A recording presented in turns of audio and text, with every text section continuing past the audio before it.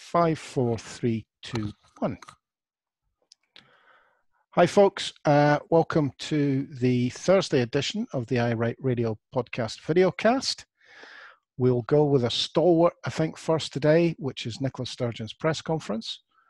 We don't have to watch the Downing Street one anymore because it doesn't exist. Stuart has been reading Peter Bell on Joanna Cherry. We'll get a chat about that. And Jimmy has a tinfoil hat issue that he wants to bring to our attention about data mining. So the press conference today, I said to the boys earlier that I thought Nicola Sturgeon should simply get up at the start of questioning and say, "Are you all stupid?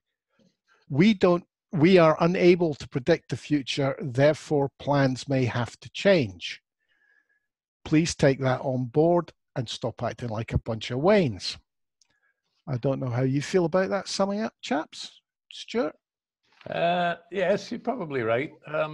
She started treating the journalists with the respect they deserve, which is not a lot. and she scalped 2 or 3 of them. She's very good at that. Today, what did she come up with? She was talking about a few things that she wanted. A tourism recovery group. She said that was a new thing, and I thought, ooh, and who's in charge? Fergus Ewing, not my favourite MSP. Can he go wrong? Probably.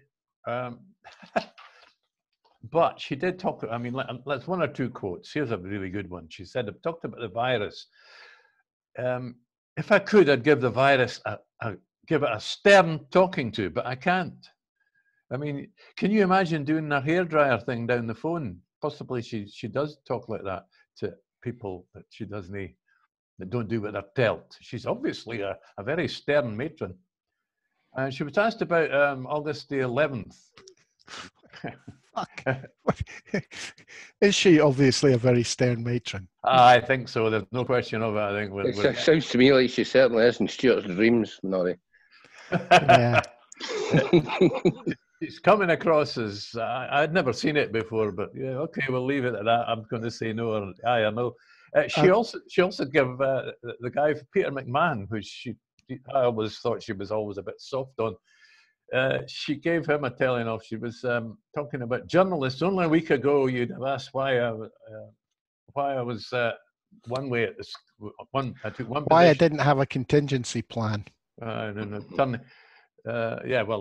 Basically, you can carry on with that. Jimmy? Yeah, I thought it was all a bit sedate today, mate. Like you say, it's entertaining in terms of getting a giggle at media. But other than that, the information that you get at the start of the presser is far more valid and important than anything that is elicited by the questioning of the science of the Scottish media. There's stuff on education, schools and that. Aye, give it a rest. They've got 7 weeks. We've got numbers of new cases looking outstanding in this country at the moment. What was it, the first time since 11th of March that we've had 2 days in a row where they've been in single figures? And there's nothing positive comes out of the media. They've no congratulations for actually anything that's done. They just want to pick holes and desperately try and do the opposition's job for them because the opposition can't do their job. I think I'm going to have a stab at summing up media questioning as I did for the First Minister's answers. And their questions are really, please, please, please, please, please give us some information that we can beat you up with later. That's what they're looking for. They're looking for a date. They're looking for a solid plan. A hard target that we miss. Yeah, that we can beat you up on because, something changed and you had to change the plan, which is essentially what they're trying to do by calling the opening of the schools in August a U-turn. Yeah, well, okay, but that's fair enough. But come on, you've got to feel a wee bit sorry for them now. I mean, over the last few weeks, we've watched them. Well, all 3 of us have been watching these daily press briefings, and we've learned an awful lot about the press in Scotland, more about the press in Scotland than we've ever seen before. They've been revealed as a bunch of diddies. And don't forget, they've got deadlines to meet, and they've got to write so many thousand words, or otherwise they didn't get paid. Well, their big problem is they're fighting competence. That's their problem. Very good. Yes, I like that. It's great fun in Westminster because they've got a totally incompetent government on all levels. I mean, they must be tearing their hair out trying to decide what story to print about Westminster. Those that are prepared to print negative stories about the government anyway. But in Scotland, you know, I mean, she's being honest. She's saying, look, some things I don't know. So we've got a contingency plan and we've got a plan. And basically those two have shifted round because circumstances have changed. Look, I've got to give the chief nursing officer a wee shout because she's never that impressive. But she did basically, she said what she said today: avoid contact to avoid a contact tracer calling you. In other words, that's a good reason just to avoid people. That might be the shift. It's a bit much though that what 2-3 weeks into contact tracing, testing and tracing, the chief nursing officer's got to dumb it down that far for our media that she has to say avoid contact to avoid a contact tracer calling you. I mean, that is pretty dumbed down. I think that might be the new message. I think we might have heard it for the first time today. You don't want a contact to trace you, don't get in contact with anybody. Yeah, well, that's a bit. Have you seen the photographs this morning of, well, Brighton Beach, Bournemouth. The meadows? Bournemouth, oh, Bournemouth. Lovely beach, Bournemouth. I spent the summer there. I washed dishes in the hotel overlooking that beach. I thought he was going to start singing a song there. I spent a mucky summer in Bournemouth. We're all going on a summer holiday. We're going to ban you from going anywhere near stiletto heels after your comments on the First Minister. Right, and okay. Any mention of Bournemouth, because my memory of the hotels in Bournemouth were all male affairs, if you get my drift. Yes, that was one of my early, as a young person's experience of that lifestyle when I went there. The gay community. It's quite strong there. I'd like to mention Andy Whiteman simply because he got a name check by the First Minister for no good reason. Well, a good reason, I suppose. So he did well. He could turn up in the papers tomorrow. Well, that was about, what do you call it? Airbnb, because he's got to be in his bonnet about it. Yeah, I think it's more about trying to convince the Greens to bump him further up the list just in case they lose votes next year, because I think Andy Whiteman's about the one Green she'd actually quite like to be re-elected next year. That's an interesting point of view. I find him a little bit, shall we say, blinkered. You've never liked him, admit it. His projects. I find him quite arrogant. No, I've known you and me had to sit in another row of seats because Andy Whiteman was too. He bothers me. There is no grey areas for Andy, as far as I can see. I enjoyed his books. His books were very good and very informative. Aye, that's fair enough. Especially The Poor Had No Lawyers. Yeah. That was a good one. I would recommend that to everybody to read. Unless you're rich. Yeah. And it came true for him when he got taken to court. Yep. We won that, thank goodness. He had to raise the money, crowdfunding, which I contributed to because, as I say, I'm not particularly fond of the man, but he's definitely got my respect. Right. Okay. Peter A. Bell, Stuart. I missed this piece this morning. Peter A. Bell. I'll shortcut and assume that our viewers and listeners know the man and his position. His key mission at the moment is White Rose Rising, which is to develop a movement towards a good, clear Plan B at the moment, but which will become Plan A, to avoid any reference to a Section 30 permission, any permission at all from London for Scotland to make its decision on its independent future. And today he was very pleased at Joanna Cherry's column, which I must admit I didn't read. I assume it was in yesterday's paper, was it? Anyway, I he's don't know how we missed it. Was it in the National? I'm going to sum it up, simply saying, because without reading any quotes, that he's very pleased about that. He's still worried about. I suppose the issue this week is about there's been a proposed virtual SNP conference for the summer. Can they get a plan B onto the, what do you call it? Agenda. Is it more than an agenda? Okay, but we'll call it an agenda for now. The conference agenda as a motion, something that gets decided by the conference. Well, they're looking to make it policy. Aye. It seems highly unlikely at this stage, but that looks as though that is the immediate campaign of the Plan B people, and led by at the moment, I would say, Peter A. Bell. Yeah, So, I don't think they'll get anything anywhere near the conference. That policy is going to be decided by Nicola Sturgeon and about half a dozen people close to her, and the last thing she wants is having even a hint of being mandated by the membership to put anything in the manifesto.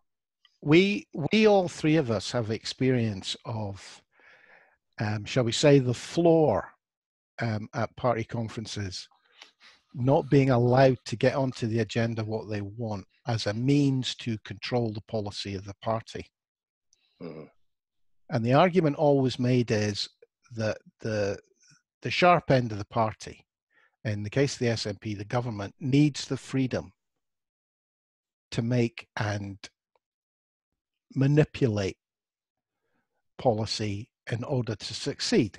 It's the argument that's used at the Labour Party. It's the argument used. So what you're talking about is the negotiations.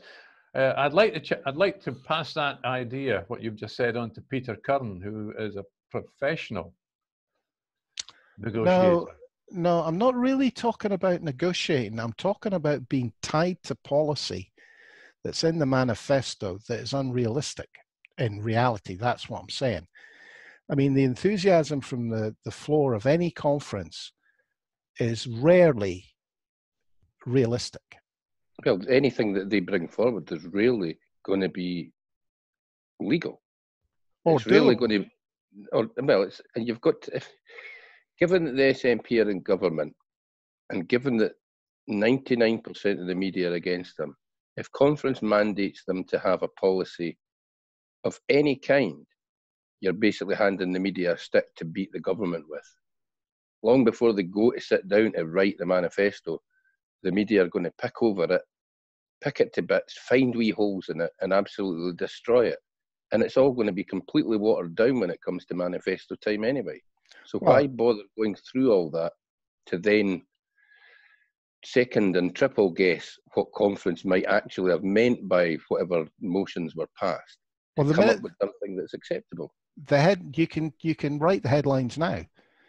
If there's a plan B suggested from the floor to go into the manifesto, we know what the headlines are going to say.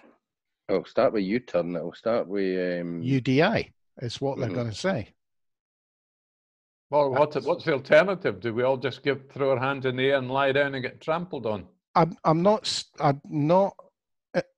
in a confident enough position to say there's an alternative. The question, I think, now becomes, do you trust the hierarchy of the SNP to come up with a method to get us a referendum?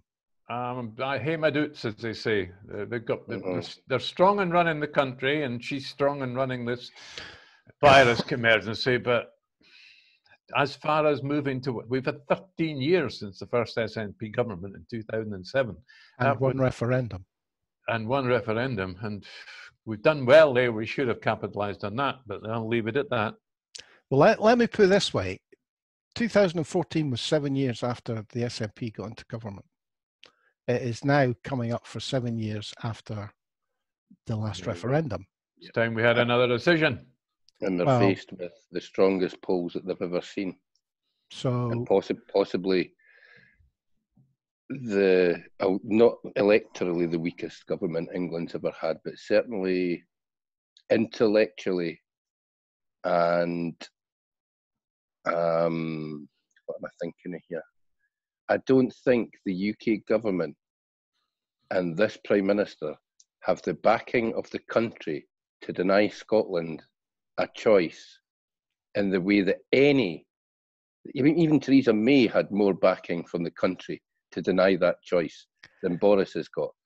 All this stuff about England and English people being so impressed with Nicola Sturgeon, all that is playing into her hands when she says, we want to make the choice, and Boris says, no, but you're no going to.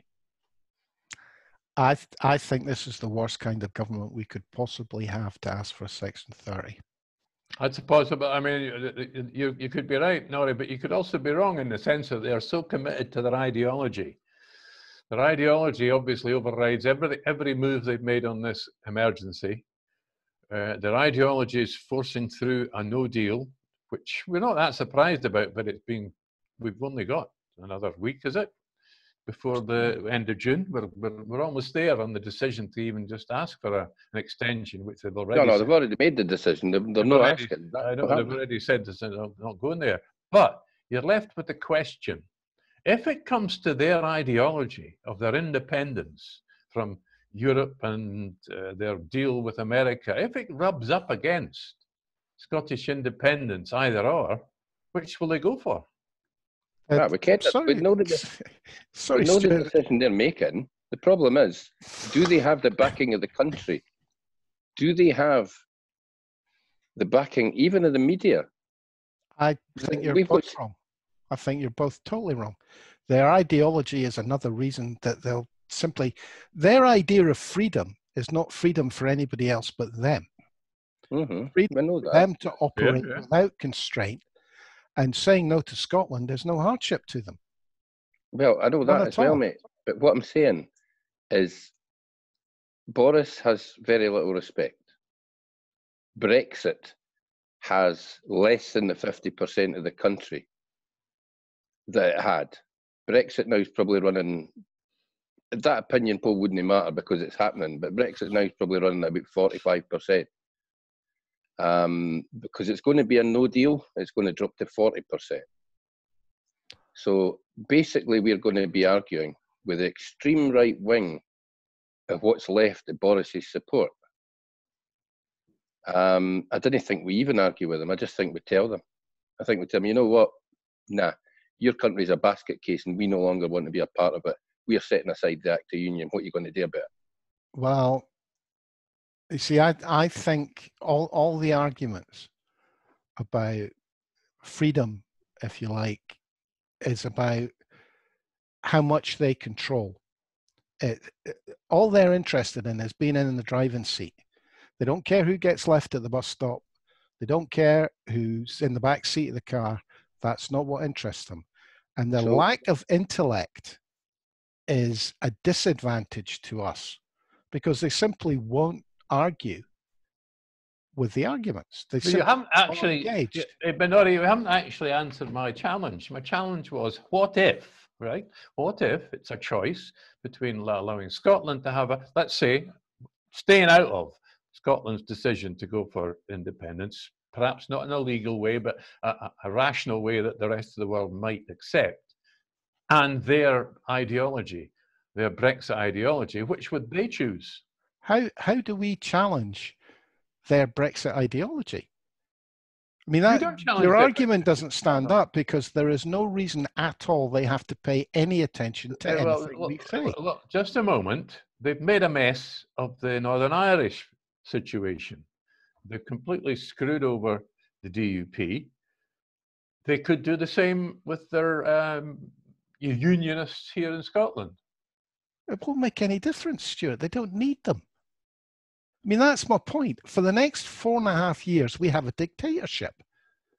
The only time anything you're saying becomes relevant is before the next election. Right now, they don't have to they don't even have to pretend that they're listening.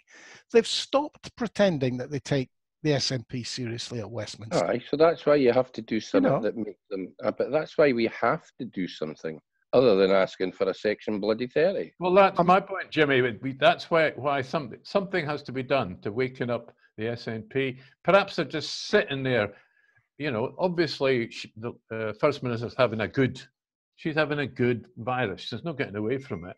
But we've still got to face the lethargy of this SNP government. Lethargy. Where else are they going?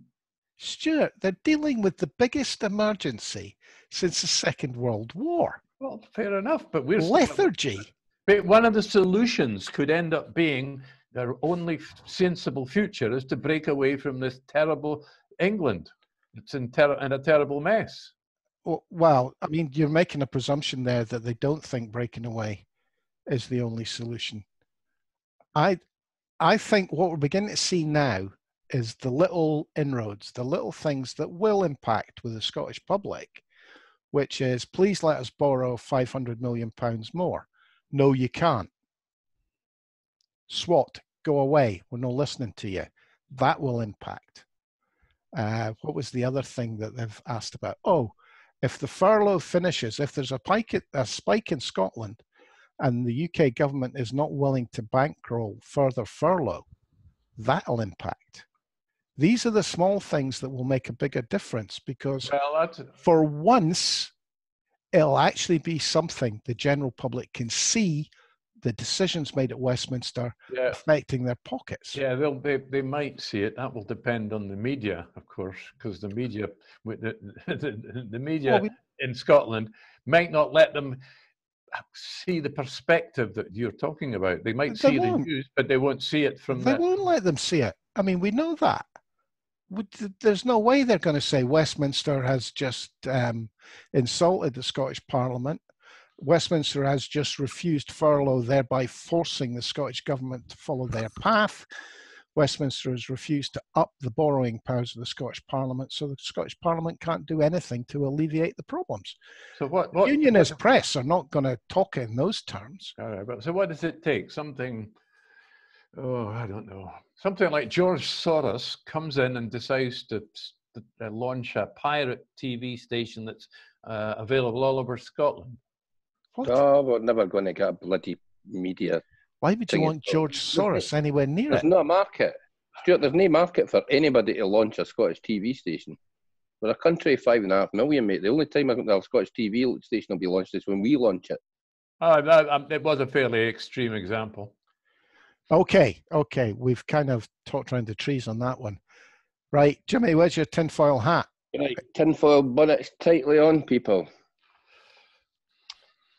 I've had a bee in my bonnet the last week or so, just watching just quite how many very similar posts that look awfully much the same, coming for very limited number of people, actually, when you have a look at it.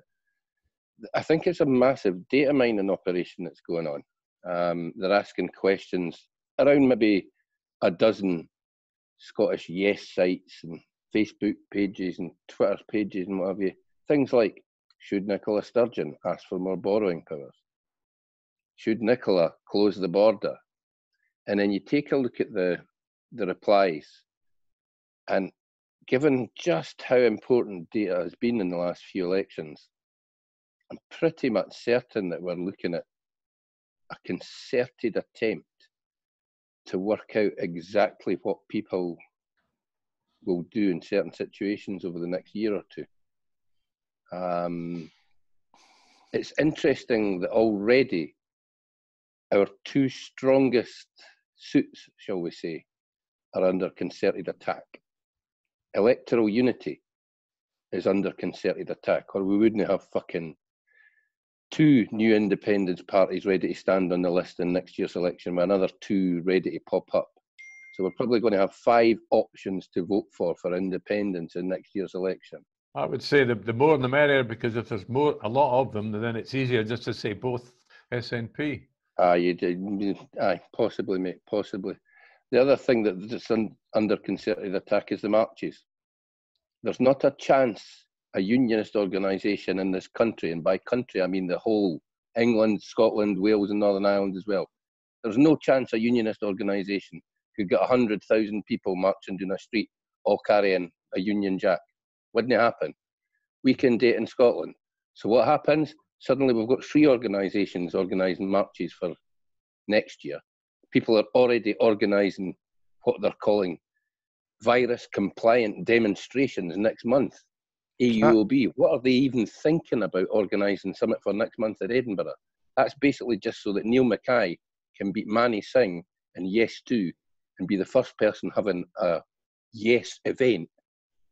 It's ludicrous. And that we'll never again get that picture of 100,000 people wrapped around Edinburgh Castle and marching down the Royal Mile, because the marches are basically blown apart now. I'm not sure I agree with that. I think specifically on the marches, I think all under one banner will continue to get good support. You think, given that he's Guinness Seller Job and Guinness Parlour Job, they're now wanting 2 paid organisers in that organisation. You really think people think that that's okay? I don't think that's, well, I don't think it's unreasonable. No, I don't think it's unreasonable. They've taken on, the amount of work, organisation work they've taken on has been an awful lot more. And the other you really thing, think it takes a massive thing to organise marches? Yeah, because what's going to happen is Labour-controlled, unionist-controlled councils are going to start throwing up barriers. They were doing that last year. Yeah, I know, and that's why full-time people could well be needed. And you think Neil Mackay's the man for that? Given his past? I don't know.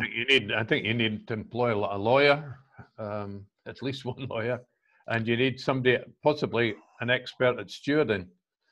I do think, and it's something I've said before, it's kind of where I disagree with Leslie Riddoch. She's looking for some structure for the Yes movement. The Yes movement was successful because it didn't have a structure, I think, the last time round. Well, in theory, it did have a structure. It was set up by SNP, and what his face was no, running it. Not the Yes movement. No, well, Yes campaign. The Yes campaign, I know, but the Yes movement, thing. A different thing. And of course, once the further away we get from 2014, the more diverse it is. And I do think there was a hell of a lot of good stuff from the grassroots came through that appealed to people purely and simply because it was grassroots. You know, the wish trees were a great idea. The artistic side of it, the art side of it was fantastic. And I think we'll lose that spontaneity that dragged a lot of people in and gave a lot of joy and fun to the whole thing. Well, that's another thing. Well, look, it's worth bringing back. My first dissertation was about the CND, and at the time the CND had become refashionable again, because what was happening was the Americans were bringing in their mobile ICBMs, nuclear missiles, into Greenham Common in southern England, very close to London when you think about it. And every morning they drove out into the countryside, 10 of these fucking lorries, so that they couldn't be found by the Russians. That completely electrified CND. Now, what could happen to what could electrify the Yes movement? Well, I think all you need to do is give a date for a referendum. I don't think you need to get more complicated than that. But we've gone off subject. Well, we have in the sense that the opposition, if they're gearing up by mining data now, do we need to be doing the same sort of thing? Well, I think if you want to talk about the opposition, and we've got to accept that not everything what Jimmy's talking about needs a tinfoil hat, but I'm going to join him. You've got to look at the Integrity Initiative and what they've been up to over the last few years. And they're even based in Scotland, but they are basically a Whitehall Intelligence Services British Army department. Where are they based? Forfar, or is it somewhere stupid? Auchtermuchty. Is it Auchtermuchty? They're in Auchtermuchty, strangely enough, just down the road for possibly the most vociferous Yes hub off the ball in Cooper, the Crossgate Centre. Oh, well, maybe that's why. And the Crossgate Centre have never had a single thing to say about the Integrity Initiative. They've never went down the road and chapped on the door and says, what you bunch of fannies all about? There's a good way. Well, see, that I'm glad I picked on that one. I'm actually delighted to see you two on the same side for a change. Now, generally, mate, there's plenty of wee things going on. Stuart, you mentioned a few weeks ago about Hands Around Scotland and certain characters that were posting certain things here. It was deliberate, in my opinion. It was people being deliberately obtuse to gauge reactions, to check, because Hands Around Scotland's a pretty big yes group. You know, there's about 12,000 people follow that page daily on Facebook.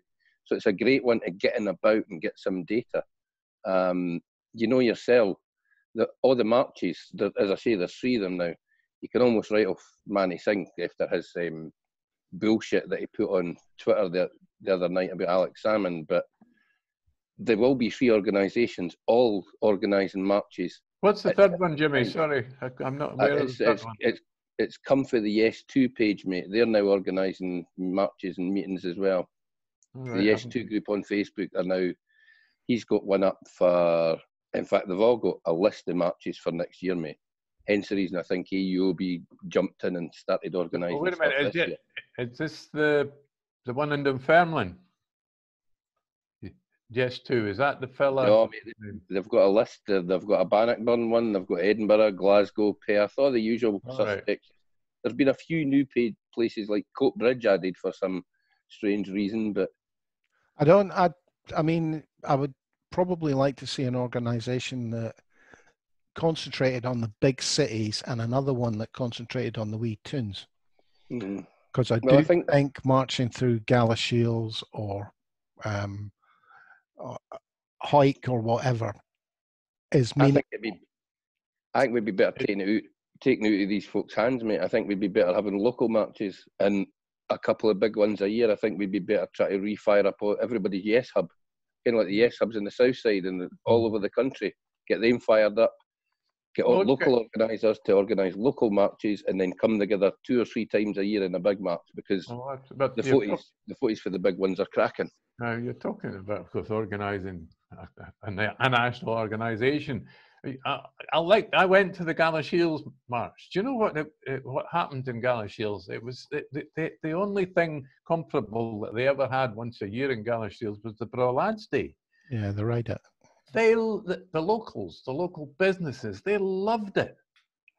Absolutely adored it. There was 8,000 people there, all spending money. Yeah. Aye. And it was an occasion.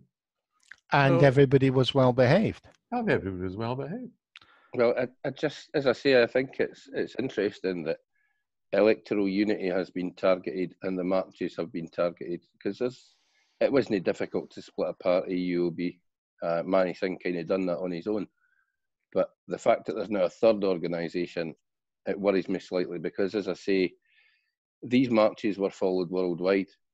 You know, that photo of the crowd snaking up round Edinburgh Castle and all the way down the Mound and already into Holyrood Park, that was transmitted in America, Canada, Australia. That gave us wonderful optics when people, and there's nothing that the British government or the British media can do to stop that going around the world, pictures like that. Yeah. No, I do think you're right. And it would worry me if we had 2 dates in Edinburgh, 2 dates in Glasgow, etc.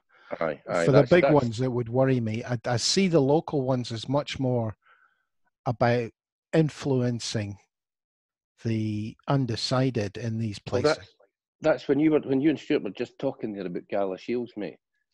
The Borders is an area that we should be organising local marches in. And if you do have a great deal like that, and you can actually talk to people in the marches, and they, instead of them getting barked at, or instead of them having to listen to politicians, they're listening to ordinary punters that have maybe drove down for Leith to Galashiels to march there. So why are you so independent? Just because I am. Just because we should be taking charge. It's a face-to-face conversation that, rather than being instructed or, as I say, barked at by a politician. Well, it struck me as the atmosphere when we got there was amazing, and bearing in mind how the recent electoral history of these constituencies supporting basically Tories and Lib Dems and Tories, and the least the least pro-indie places in Scotland as well. Aye, and like you say, mate, it's a great day out. The businesses make a few quid, and the best thing about anything, the hands off our Parliament meetings, the marches, the best thing about any of it is just meeting up with people and having those conversations, because that's where you really change minds. It isn't Like-minded leaflets. Aye, it isn't leaflets. It's normal folk talking to each other, standing having a pint or standing having a fag outside a boozer or whatever, and just saying, well, I think you're wrong on that because of this. Aye. They're not being lectured. They're getting to hear, and let's be honest, they're getting to hear facts that don't get out to them, such as just how much money Scotland contributes to the UK exchequer that we never ever see a part of, for example. Because most people never knew that the UK government stopped producing a breakdown of revenues raised in each of the 4 parts of the UK in 1922 because it was so embarrassing that they'd already lost Ireland and they knew that they would lose Scotland if they kept producing that breakdown of figures. Most folk didn't even know stuff like that. Anybody want a wee cheer up? Aye, go on, cheer me, make me smile and giggle like a lamb gambling towards the links with a bucket full of cider. I'm ready. Bucket full of cider, did I hear? This is Americans arguing with their politicians about being forced to wear face masks. This makes you at a commissioners meeting think in we're lucky Florida's to Palm be Beach British. County, anger erupted after a unanimous vote to make masks mandatory. This turned downright ugly. Here was the scene. You literally cannot mandate somebody to wear a mask knowing that that mask is killing people. It literally is killing people. And we the people, are waking up, and we know what citizen's arrest is, because citizen's arrests are already happening, okay? And every single one of you that are obeying the devil's laws are going to and for crimes against humanity. Humanity today is ignorance, arrogance, and apathy. Keep taking the road of least resistance. Keep listening to the TV brainwashing you from birth. And they want to throw God's wonderful breathing system out the door. You're all turning your backs on it. Doctor, I really have many question marks about your degrees and what you really know. I'm sorry, ma'am, but I don't think that you are worthy of your credentials. And I would ask suggestively that you go back to school and get educated. That's brilliant. I'd love to ask the bird at the end what she means by ask suggestively, because you usually have to pay an extra tenner for that during the leave.